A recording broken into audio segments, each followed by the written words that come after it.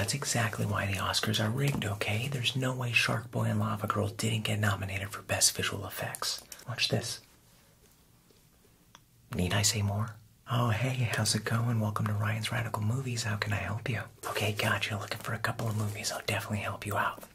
Right this way. One of my all-time favorite romance films, The Last Exorcism. It's such a beautiful movie about a couple that lives on the countryside, and when the husband has to move to the big city, she grabs him by the arm and says, honey, just one last exorcism.